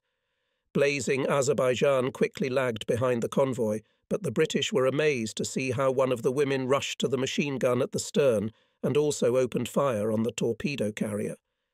The airplane soon plummeted into the water. When the tanker was hit from the bridge of the minesweeper, Halcyon on the intercom shouted down, "Guys, get out quickly upstairs. It's a sight to behold. The tanker is going to crash." At that moment, no one realized the utter cynicism of such an invitation. The radio operator, J.E. Hart, jumped up on deck to admire the scene. The sea was bright blue, but here and there floated wreckage, dinghies, people in life jackets. They were trying to get out of the sprawling oil slick. German torpedo carriers flew at such a low altitude that the transports in the convoy had to shoot very carefully, so as not to hit a neighbouring ship. However, in the ensuing turmoil, misses were inevitable. On one of the transports, a mast collapsed, blown down by a neighbour's shot.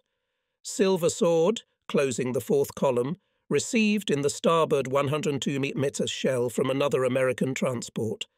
Fortunately, however, the shell did not explode and remained lying in the No. 1 hold. The American transports coming from the left of the Empire Tide opened fire when the German planes were astern of the convoy. But the planes were closing in, and the Americans kept firing, gradually lowering the barrels of their guns and machine guns until a barrage of bullets rained down on the British vessel. Its tackle was torn apart, its lifeboats riddled. Smoke bombs under the platform of the 12-pounder gun were showered with a jet of red-hot lead. Had the line travelled only 2 inches higher, it would have struck the legs of the gun crew. One of the gunners on the platform above the bridge started to descend, but barely had he put his foot on the gangway before he was shot in the shin. But even all this mess didn't stop the Empire Tide gunners from shooting down 2 torpedo carriers. One of them was destroyed by a direct hit from a 12-pounder shell in the cockpit. Machine gunner Jimmy Gordon, along with his beloved Colt twin, was stationed on the roof of the Ocean Freedom's wheelhouse, but as the attack began, he was bypassing the other guns to make sure all was well.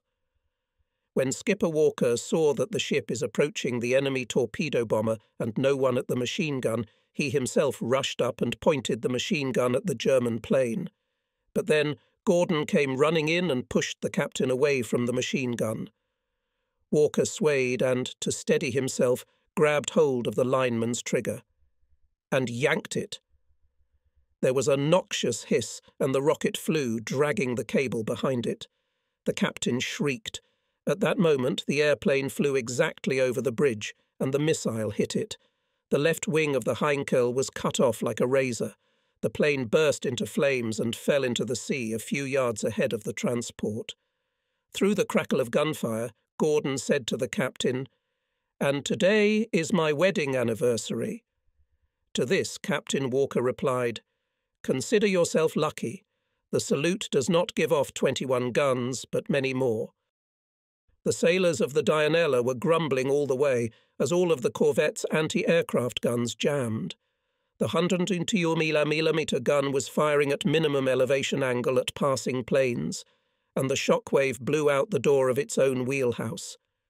New curses. The captain ordered a ceasefire, as they were hurting themselves more than the Germans. Meanwhile, one of the unnoticed dramas of war played out on the Zamalek. Just as the air raid began, Surgeon Lieutenant Norman McCallum began a complicated operation on a ship's gunner. He had received a shrapnel wound to the eye yesterday. The Zamalek, shuddering from the volleys of its own guns and close bursts, moved forward, and the surgeon worked methodically and calmly, as if he were in a hospital room on shore. Though the surgeon's hands shuddered as the ship jerked from the volley, McCallum had already begun stitching up the wound. But then he had to stop briefly because the Zamalek tilted sharply. The surgeon was forced to strap himself to the operating table in order not to fall. The delicate operation came to an end as the Zamalek turned around to begin picking up the crews of the damaged vessels. Climbing up, the medics saw fresh holes in the superstructures. The barrage balloon was missing somewhere, but otherwise the ship was intact. At the time of the battle, the cruisers were less than 10,000 yards from the convoy, but according to instructions did not intervene to avoid being hit by aircraft or submarines. They were waiting for the artillery battle that the Admiralty had long promised. The sailors of the cruisers clenched their fists with rage, as they could not help the transports. Above the convoy, the whole sky was covered with brown and black patches of bursts. London and Norfolk gave on the enemy planes several volleys from a great distance, but it was useless. German planes did not pay attention to the cruisers and stubbornly flew in the direction of the convoy. The fact that the London still managed to shoot down one plane was a poor consolation. The Americans felt even worse. There was nothing they could do to help, as their 127mm shells had no remote fuses, only contact fuses, which required a direct hit on the plane. On the bridge of the Wichita, listened with admiration to the radio conversations between the transports and escort ships.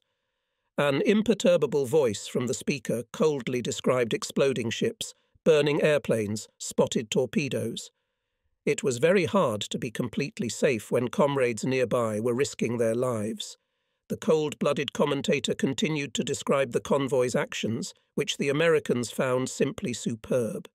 When the sailors of the Wichita saw 2 enemy planes plummet downward and turn into fireballs as they hit the waiter, they shrieked with joy.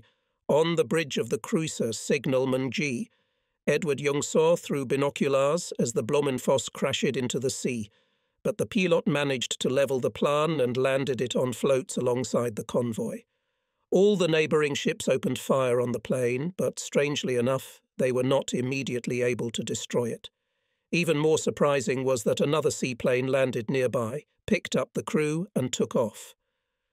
Lord Austin also opened frantic fire, and we saw the other plane land on the water to pick up the pilot, who had jumped out with a parachute and was now dangling in a rubber dinghy. The destroyer rushed over there, but the planer flew away.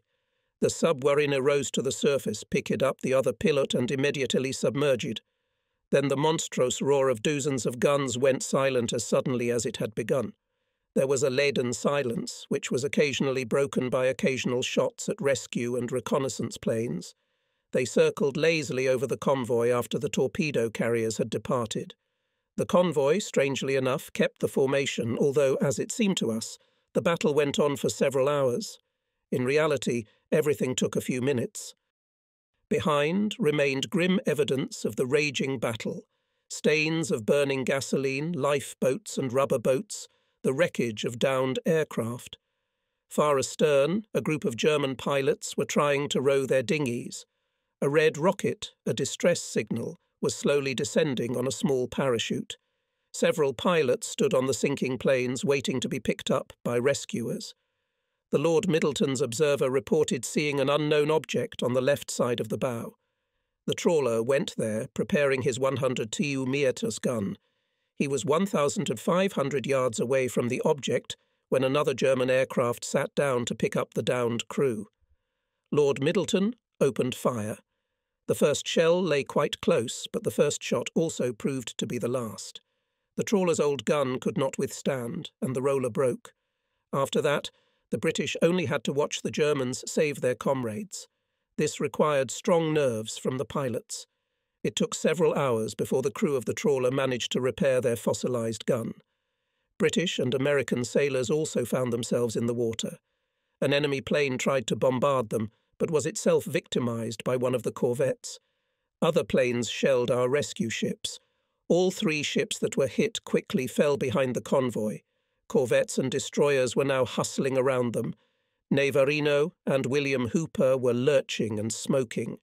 The Rathlin moved cautiously among the floating wreckage.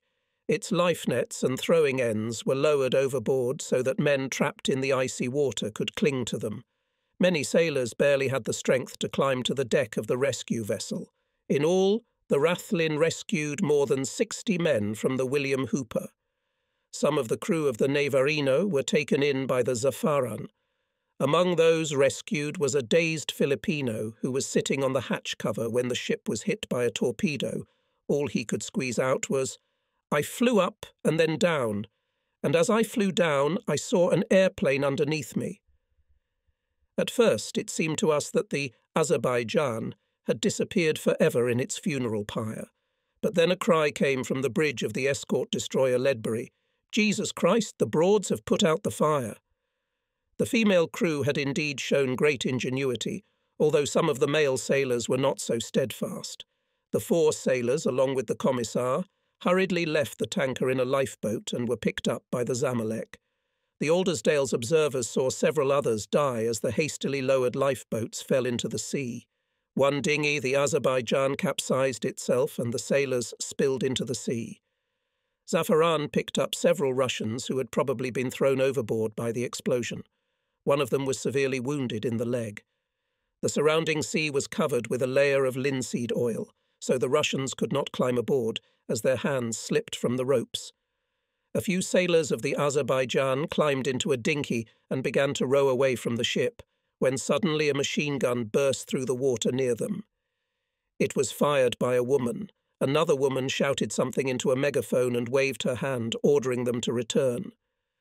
The rowers stopped, but a new machine gun burst hurried them on. They returned to the tanker and climbed aboard to help the women put out the fire. The bulk of the Azerbaijan's cargo was non-flammable linseed oil, not oil at all. It was oil that was now beating a fountain into the sky. So with the help of volunteers, the captain of the tanker managed to save his ship. Some time later, the trailing ships of the convoy saw with great amazement that the Azerbaijan had broken away from the high column of smoke and was moving again. Its full speed was 15 knots, so the tanker caught up with us quite easily. The captain won, but at a high cost. One of the dead was the ship's radio operator, his wife. The women on board the second Russian tanker Donbass were happily waving to the escort ships. Young and not so young, they were all dressed in long black dresses, over which they wore cloaks up to their heels and zudvestki. These unusual figures remained long in our memory. Ledbury and Offa turned aside to ward off a supposedly spotted submarine. Offa claimed the destruction of one torpedo carrier. It was on this ship that ex-gun commander Chief Sailor Tommy Furness had his crew marching around the rig with mops on their shoulder as the first attack was expected. The sounds of a brisk march poured out of the speakers. What a picture! 12 German planes were destroyed for sure. We saw them sink. Several more planes were probably destroyed. Many were so badly damaged that they hardly made it to their airfields in Norway. But in any case, our claims were more than moderate. Wainwright was credited with only one airplane so far, which sank in full view of everyone. The destruction of 3 more planes had to be confirmed by the captain. The destroyer left us to return to the cruisers. It was seen off by cheers from all the nearby transports and congratulations on the excellent firing from the Pozeriki. To this, the Wainwright replied, "Thank you. It's been a fun holiday." Later, the destroyer transmitted to the Wichita. We had the fireworks display that was talked about so much. It was simply amazing that the enemy, having used so many torpedoes, did not achieve more hits. Fortune was on our side, but in doing so, the skippers of the transports showed remarkable skill, as did the escort ships. Many ships came within a hair's breadth of destruction. Offa skillfully dodged 3 torpedoes. The crew of the Palomaresa, which was right in the path of the attackers on the right flank of the convoy, did not even count the torpedoes that passed close to the side of the ship. On board the Pozeriki, after the battle, it was impossible to walk on the upper deck littered with fired shell casings. One curious evidence of the hard work of the gunners can be cited. When the battle began, the 102mm gunloader Charles Gooch rushed to the gun from the bridge, where he was on watch as an observer. Gooch was wrapped up to his eyebrows, a thick sweater, jacket, wool overcoat, booties, and a long scarf wrapped several times around his neck. When the battle was over, he was stripped to the waist. Losses on the escort ships were caused by careless firing by neighbouring ships. For example, on the corvette Poppy, the gunner of the 102mm gun was shot in the butt by the destroyer USS Leamington, which was sailing on the Port Traverse. However, the gunner did not discover the wound until after the battle. Poppy had to dodge torpedoes several times. At one tense moment, Sub-Lieutenant Dennis Brooke, who was aft of the pom-pom, saw a torpedo leap out from under the corvette's keel and go straight for the transport. Usually, torpedoes were set at a greater depth of travel for heavily laden transports, so they skipped under small ships without harming them. Keppel narrowly escaped death when the lead plane crashed into the water near the destroyer's stern. The sailors were still looking at the spot where the Heinkel had dived, when suddenly they saw a chain of bubbles coming straight at the ship, moreover, straight at the artillery cellar over which they were standing. Confused, they just stood there, unable to move. Sailor Harold William recalled that at that moment he was wondering just how many pieces he was going to be torn into. But before panic set in, the ship's stern veered sharply to the right and the danger disappeared. It didn't take a line in the Keppel's logbook. Torpedo passed astern. As the Lord Austin fired the last shell, our captain came down from the bridge. His blue eyes were burning with excitement, and his short beard was tousled. Breaking into a shout, he said, "That was a good fight, wasn't it?" "Yes, it was indeed a good fight. It was the first time many of you had been in a real fight, and then came the delayed reaction. As the flame-covered airplanes fell into the sea, we jumped and shouted for joy. But now we thought of the people trapped inside those balls of fire. Enemies, evil fascists who wanted to kill us. But still they were people, and we must admit, brave people." The convoy moved on in perfect order, leaving behind the William Hooper and the Navarino. The escort ships had to scuttle the damaged transports. We lost 3 ships, but we repulsed the first major air attack by the Germans. Will there be another attack? And what about the submarines? Were the destroyers able to drive them off or not? We had another 4 or 5 days of travel ahead of us, and we did not yet know what our chances were. The main problem was ammunition. We had already used up quite a lot of it. If more heavy raids followed, would we run out of shells too quickly? Keppel cut through the formation of the convoy, and Captain 2-rank Broom noted with satisfaction that all the ships are in good order and look even more proud than before.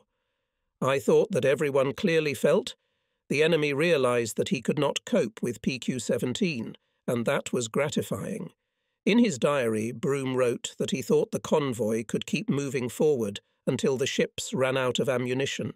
Commodore Dowding thought the same, and both commanders were confident of success as we entered the Barents Sea. The Keppel signalled the Empire tide. "Would you mind shaking off the pursuer?" Apparently the AMU ship did not receive this message, as the hurricane did not take off. But in any case, the evening sky had cleared completely, save for a few clouds. The German scouts seemed to be gone. But while the observers surveyed the calm, cold sea, the radio room began to bustle. It was clear to the radio operators of the escort ships that something unusual was in the air, because the Admiralty radiogram was marked OU, extra urgent. Such a thing was used only in extreme cases. The first radiogram, addressed to Hamilton, sounded an ominous bell. "Special urgency. Cruisers to withdraw to the west at full speed." Admiral Hamilton's cruisers were in any case due to turn back as previously planned in the very near future. The command was not going to introduce them into the submarine-infested Barents Sea. But the Admiralty ordered them to withdraw at full speed. This could only mean one thing. Missing German ships were detected by Allied intelligence, and cruisers were in imminent danger. A little earlier, Admiral Hamilton had received orders to remain with the convoy until special orders. Now an urgent radiogram confirmed the worst fears. 12 minutes later, a second radiogram arrived. It was addressed to Captain 2nd-rank Broom. "Urgent. In view of the threat of surface ships, convoy to disperse and follow to Russian ports." The officers had no time to recover from the shock, as the third radiogram was received, sent 13 minutes after the first. "Especially urgent. Convoy to disperse." Captain 2nd-rank Broom recalled, "It was a fateful order. The form seemed to explode in my hand." If anyone still had doubts, the last radiogram completely dispelled them. Not only the cruisers were in danger, but the convoy itself. The Tirpitz. Probably the battleship had gone to sea. Only he could have thrown the Admiralty into such a terrible panic. For merchant ships, even to disperse was more bad, but to disperse. When dispersed, the transports left the formation, and each at its maximum speed proceeded to its port of destination. Since all our ships were headed for Arkhangelsk, the assumption of calling at Murmansk was rejected. All the same, the ships remained together and received a weak but still hope for salvation. But having received the order to disperse, they had to disperse on all 32 rumbas, from north to south. Each ship was left to its own devices. The situation was dire. Admiral Hamilton and Captain Broom were forced to carry out an order that they both did not like at all. However, they believed that the Admiralty had some special information not known to commanders at sea. It was this information that forced commanders to issue orders over the Admiral's head on the scene. The officers and sailors of the escort ships did not understand anything at all. They saw no reason for such a decision. And what was it like for the sailors of merchant ships who saw the warships abandoning them? And what about the duty of escort ships to protect their transports at all costs? After all, this tradition of the British Navy has never been broken before. The ships of the immediate escort immediately began to inquire by flag signals and Aldi's lamps from the commander what was going on. We were lost in speculation. At 20:32, Keppel transmitted, "All convoy ships to disperse and follow to Russian ports. Guard ships, except for destroyers, independently follow to Arkhangelsk. The destroyers to join the Keppel." This order gave Commodore Dowding a real shock. Unable to believe it, he twice asked to repeat it. Finally, a double flag signal number 8 crept up the mast of the reefer Afton, which meant disperse and proceed at full speed. Dowding's surprise and disappointment were nothing compared to the feelings of the skippers of merchant ships who simply could not believe their own eyes. If the big shots in London and Washington had heard what was now being said about them on the convoy ships, they would have burned with shame. At that moment, the sailors on the transports felt like sacrificial sheep. It seemed incredible that they should be abandoned to their fate. When the radio operator on the old transport Washington, built during the First World War, came to the bridge to report about the intercepted orders to the escort ships and the covering squadron, immediately a rumour was born as if the Tirpitz, together with destroyers, had already gone out to intercept the convoy. Skipper Julius Richter refused to believe it. "I decided that these radiograms were either erroneous or false. The Germans were capable of any ruse to get the escort away from the convoy." But what at first appeared to be a rumour turned into a sad reality when the appropriate order was raised on the River Afton. I called the gunnery commander and the officers of the ship to the bridge to inform them of the fateful order and to discuss what would happen next. While we reasoned over our hopeless situation, one of the greatest naval tragedies of this war played out before our eyes as our escort ships one by one abandoned the convoy. The Lord Austin was still holding on the right flank of the convoy when the signalman reported seeing a flag signal ordering the convoy to disperse. Our captain refused to believe it. "Don't be an idiot. Request a proper signal by searchlight," he ordered. The signalman obeyed, but received only a confirmation of the order. Convoy PQ-17 had ceased to exist. Although no one believed in the reality of what was happening, the skippers of merchant ships obediently carried out the order. One by one, the transports left the formation and went in different directions. From our position, we could see perfectly well how it all happened. The Keppel's last signal to the Commodore read, "I'm sorry to have to leave you behind. Looks like a bloody business ahead. Goodbye and good luck." He signalled the other 5 destroyers to follow him and led them towards the enemy. Captain Second Rank Broom believed the battle was inevitable. No enemy ships were yet visible, but I trusted the First Sea Lord and waited for their imminent appearance. After making sure that the Commodore understood the situation, I immediately set off with my destroyers at the disposal of the cruiser squadron commander. As we moved away from the convoy and saw its vessels for the last time, our sailors were at battle stations. All guns, torpedo apparatuses, means of setting smoke screens were checked and ready for action. We had no doubt that there was a battle to be fought. I assumed that the strip of fog in the west, to which the cruisers were rapidly approaching, and is a hiding place for the enemy. Hobson, commander of the Aldersdale, attempted to contact Commodore or Broom to clarify whether he should remain with the escort ships, but was unsuccessful. This left the tanker alone, which was more than dangerous given its cargo. During the battle with the torpedo carriers, the Aldersdale's gunners earned the Commodore's praise. "Damn good shooting. Keep it up." The tanker now needed all her guns. Both submarines were ordered to operate independently. The cruisers swiftly turned westward and at 25 knots swept past the scattering convoy. Their departure was so unexpected that when the Valros, ejected half an hour ago, returned after completing its patrol, it found no ship of its own. Attempts to call the plane by radio were also unsuccessful. Palomares, in a state of full alert, was still following, along with several transports when a British seaplane approached them. The ships were already terribly fed up with the pestering attention of the German, a herring, which returned just in time to discover the disbanding of the convoy. Valros tried to contact the Palomares with a signal searchlight.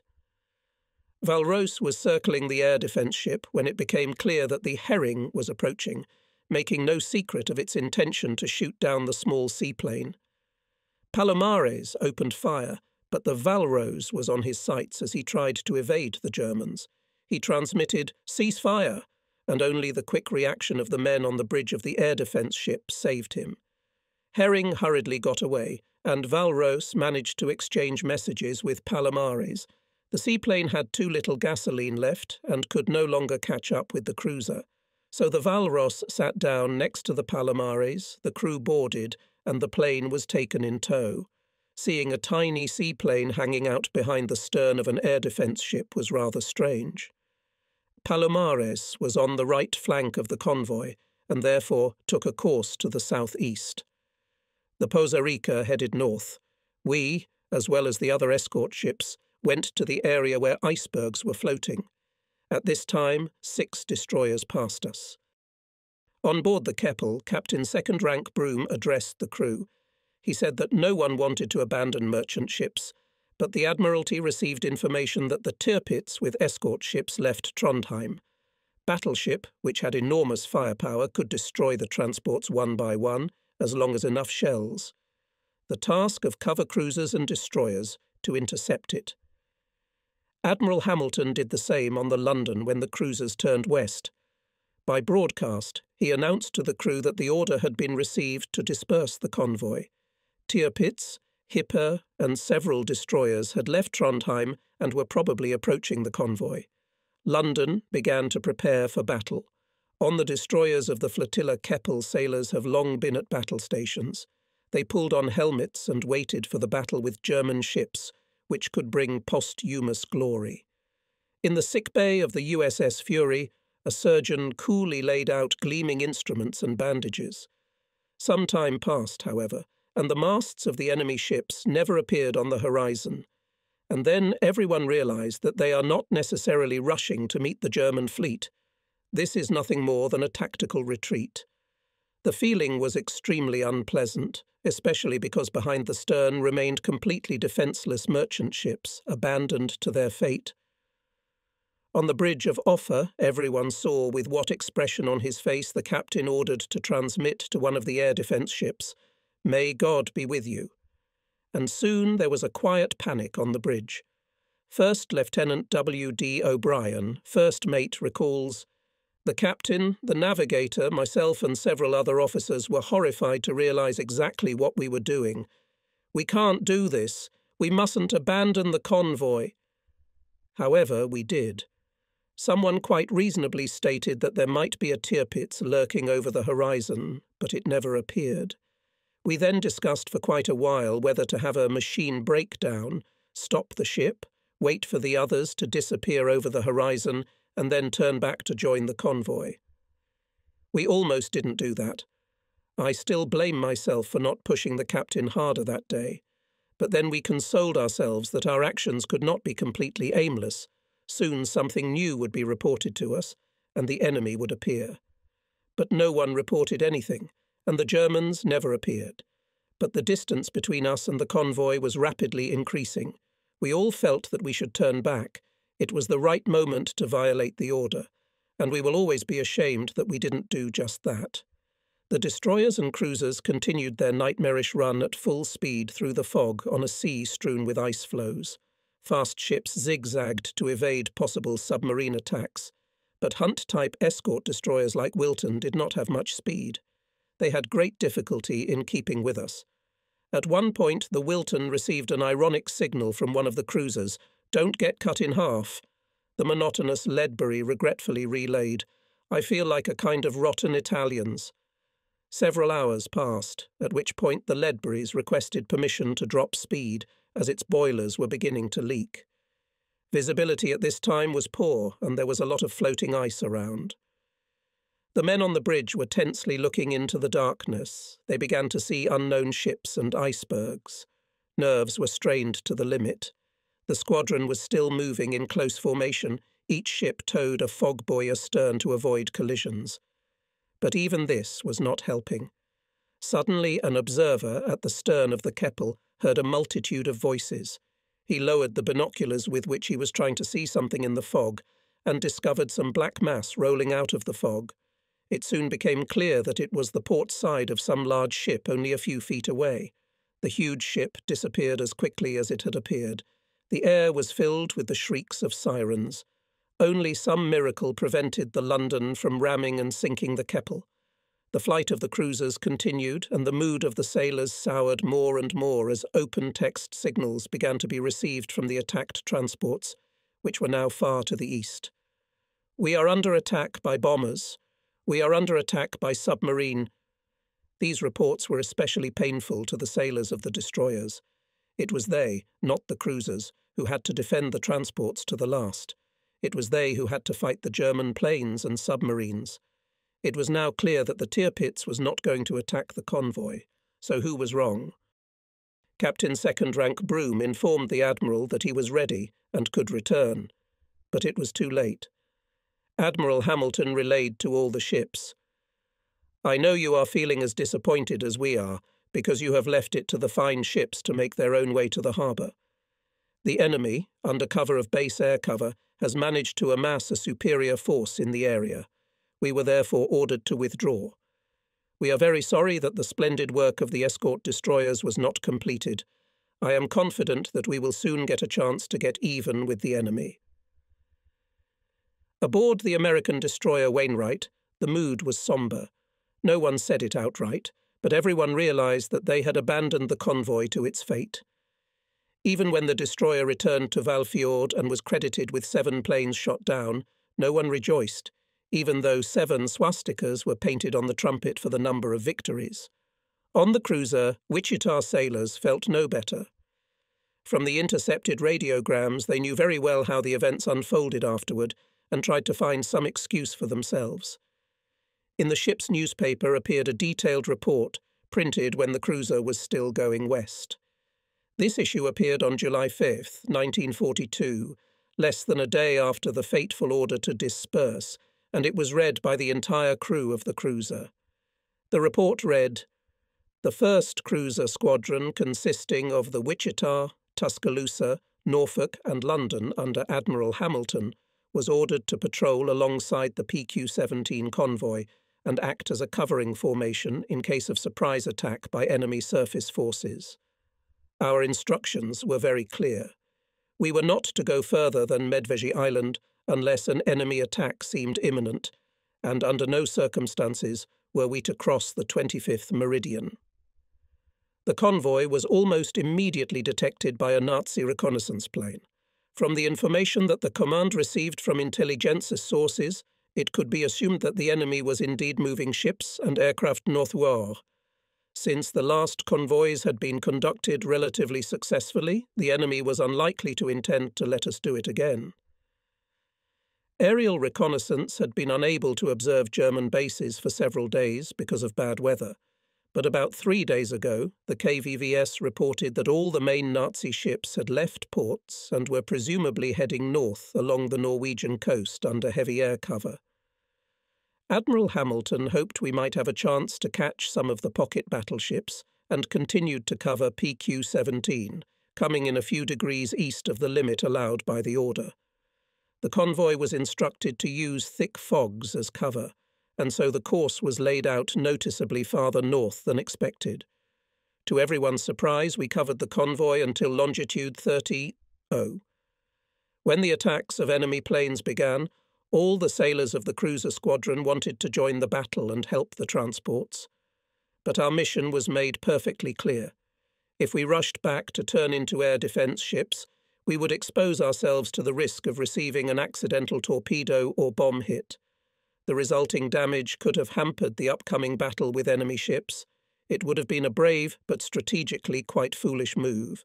After all, the convoy had a perfectly adequate direct escort that could well repel an attack by enemy aircraft and submarines. There was another practical consideration.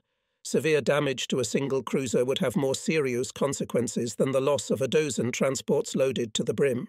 The loss of transports and their cargo could be made up for in a couple of months, but it would take at least 2 years to build a new modern cruiser. The recent loss of the cruisers Edinburgh and Trinidad, which were covering the Russian convoys, occurred precisely because of the misplaced desire to appear in the thick of battle. As a result, the Supreme Command decided not to further expose the covering forces to a similar danger unless a reliable fighter cover. After briefly describing the events of July 4th, including the torpedo attack, the Wichita newspaper continues. Then came the startling news. Allied intelligence reports confirmed our suspicions. In reality, the situation was even worse than suspected. Under the cover of fog, all the heavy ships of the German fleet moved to northern Norway. To them should have been added hundreds of base aircraft, specially transferred there for this operation. A fresh squadron of submarines was on its way to the battle area. We had already gone much farther than the border where we were allowed to meet the enemy, and farther than the extreme eastern point of the route. The enemy could get unlimited help from bombers and torpedo bombers operating from neighbouring airfields. We, for our part, had no forces to repel such an attack, and the Russians were still too far away to help. A new large-scale air attack could be expected, so the convoy was ordered to disperse. The transports were to take various routes to Russia. They were to be assisted by Russian ships and airplanes. The main forces of our fleet were at some distance from the scene. Although the squadron had an aircraft carrier, even with it our total force was insufficient to cope with the planes, ships and submarines thrown against the convoy. German ships could operate at a considerable distance from the coast, but at the same time they were close enough to their airfields and could be constantly under cover of fighter planes. One of the main principles of military strategy says, if possible, meet the enemy at a place of your own choosing and concentrate superior forces against his weak point. If this is not possible, retreat to avoid falling into a trap. We were lucky and managed to avoid disastrous consequences. Finally, quoting Admiral Hamilton's radiogram, which stated, "I am confident that in the very near future we will have a chance to settle accounts with the enemy in full," the Wichita paper concluded. We too are confident. None of us likes to retreat, but it must be remembered that we do not have all the information. No one dares accuse us of getting cold feet. Wainwright and Rowan have proved it. And yet their trials were only a faint hint of what might have happened. No one dares say that the English lacked courage.